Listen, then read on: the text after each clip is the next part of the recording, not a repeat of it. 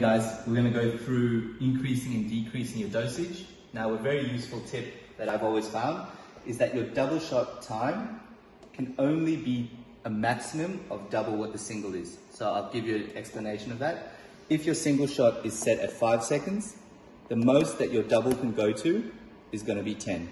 So I'll show you an example. If we go all the way to 10, it's going to reset back to 5 once we hit that amount.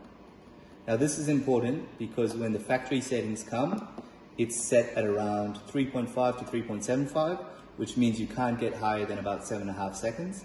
So it's usually a very big question that we get quite often, that you can't increase your dosage past the amount that you want to go to.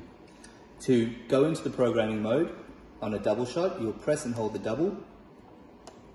The time will flash and you can use the minus or the plus to increase or decrease your dosage in 0.05 increments.